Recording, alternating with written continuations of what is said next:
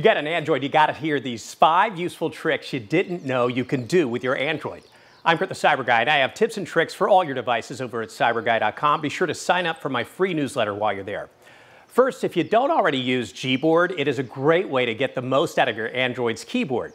If you do, you can activate one-handed mode to make reaching everything on your keyboard a lot easier. Whenever you're typing, tap this icon to make the keyboard shrink and align to the side. Tap the caret to switch which side depending upon if you're using your right or left hand, and tap this key to bring the keyboard back full again.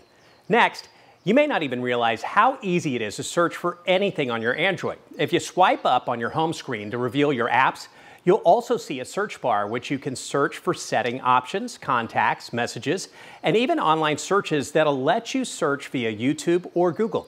If you like to search through your files, use the search feature on your Android's gallery. You can search for terms like a month or a type of pet, or you can also install Google Photos to back up your photos and search for even more specific search terms. Next, set up routines so that you don't have to remember everything going on in your life.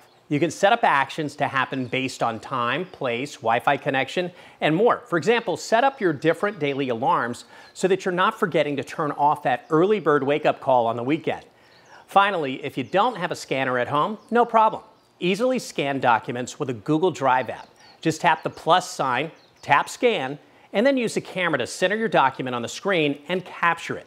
Then tap OK, and you can adjust the crop around your scan using this icon. For more everyday tips, head to cyberguy.com and sign up for my free newsletter.